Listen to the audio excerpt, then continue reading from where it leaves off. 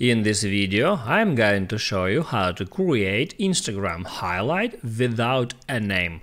That is quite simple and easy to do, so let's begin. And once you are on your Instagram profile, you can hit right here at plus sign to start creating your highlight. You can check mark any of your stories, let it be that one. Now you can hit on next, and right here you have to enter a name for your highlight. If you skip this step, it will be named as highlights, as you can see right here.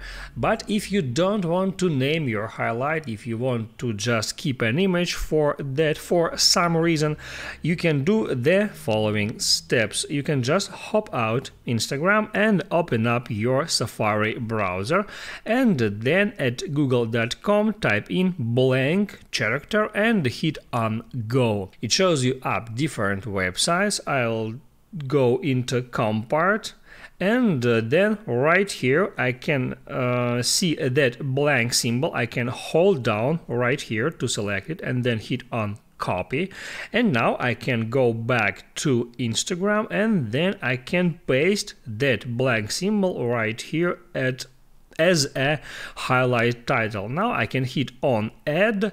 Now I can tap on not now, and right here I can find the highlight that I have just created. As you can see, there are no name under that highlight picture. I hope it helps you guys, so don't forget to like and subscribe.